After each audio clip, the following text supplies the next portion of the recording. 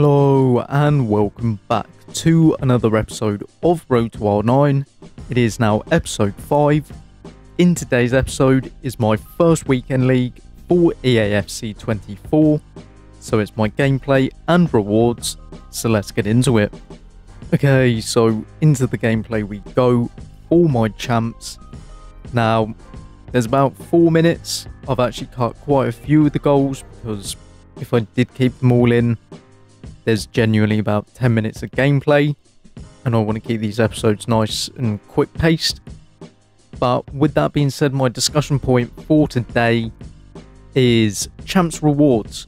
Now, for me personally, I think we've actually gone backwards with them, especially as last year from rank 5 you would get a premium team of the week pack and your red picks obviously.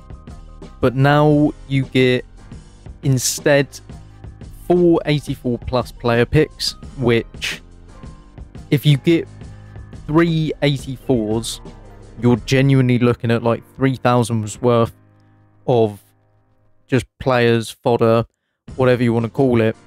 So there's no real value to them. Then your premium team of the week pack is now 2 85s. Well, not necessarily 2 85s, but it's an 85 times 2. And that pack genuinely has no value. So the only things they've kept is the rare players pack and the ultimate pack. They're perfectly fine. I just think they've ruined it that we have no red picks.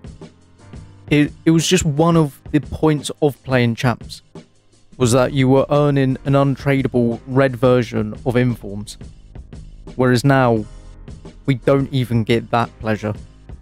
It is purely sweating to get 11 wins for pretty much nothing anymore, and it's disappointing because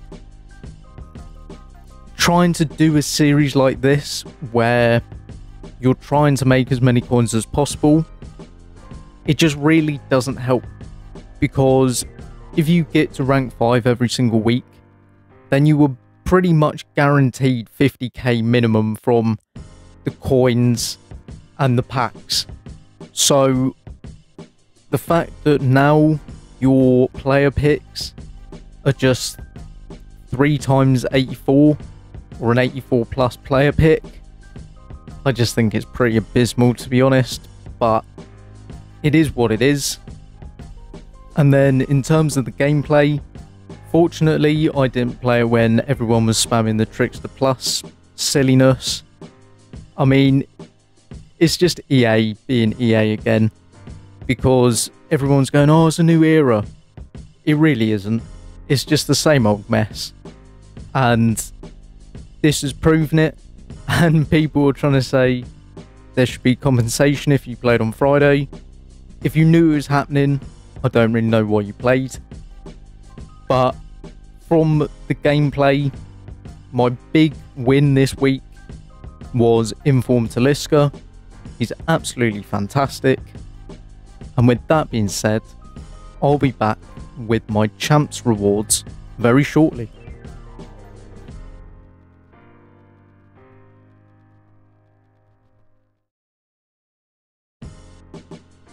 Okay, so into my rewards we go. I did get rank 5, and as I said, you get the one of 3 84 plus player picks. My first was in Kunku, then Trap, and then finally I was going to take Rafinha, but then I thought I have Malcolm, so there's no point, so I'll take Stones for rating. Then my 50k pack, I got Jack Grealish. I mean, at this point I don't really know how he's an 85, but that's up for discussion. Then I decided to go for the ultimate pack, and when I saw Welsh centre mid, I was like, this has to be a woman, because God knows who that is. And then into the final, which is an 85 times 2. Did I get anything good? I mean, it's just mediocre at best.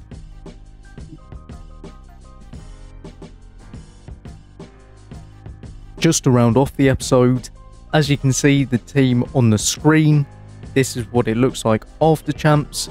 Now, I do know that Danilo and Teles I do need to upgrade, but it's about playing Evo Lounge and I'll get round to it. But this is how the team looked. The only difference was I didn't have Blanc. I was able to complete him with my rewards, but otherwise it was just Bremer. Now, my two standout players that I found, Inform TALISCA, absolutely fantastic. Just completely cracked on this game. Don't really know why.